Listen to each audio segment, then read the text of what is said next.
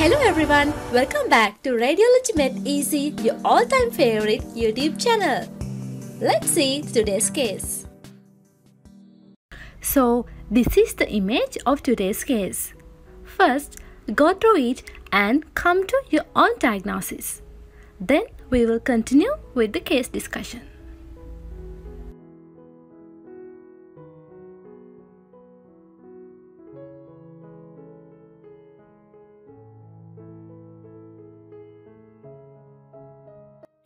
Hello, welcome back everyone. This is case number 7 in GIT Contrast studies.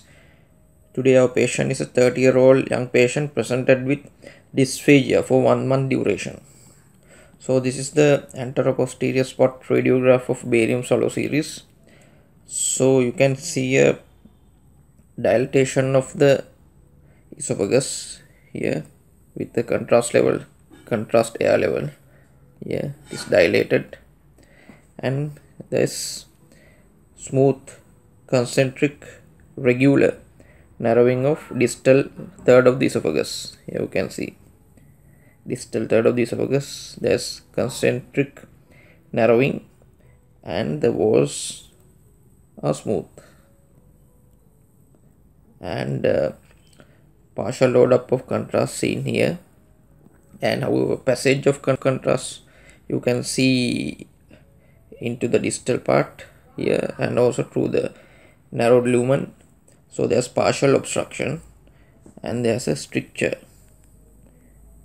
So it's a benign stricture because it has a smooth outline. Benign stricture is there. Then you have to see the complications like contrast leakage to suggest perforation and fistula tracts.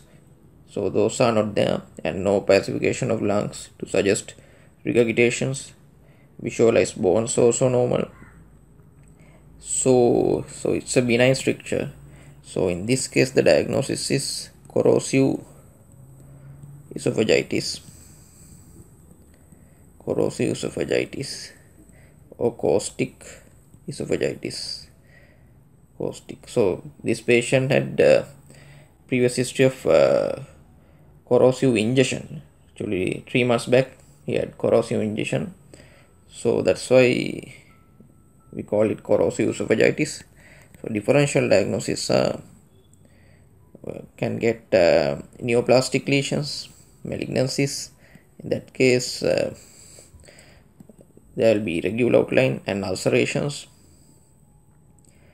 And also you have to think of other causes of esophagitis like fungal esophagitis. So those are few differential diagnoses for corrosive esophagitis or caustic esophagitis. So this is a late complication of caustic esophagitis. Earlier there will be perforations of the esophagus, so there will be leakage of contrast into the mediastinum causing mediastinums or chemical mediastinitis.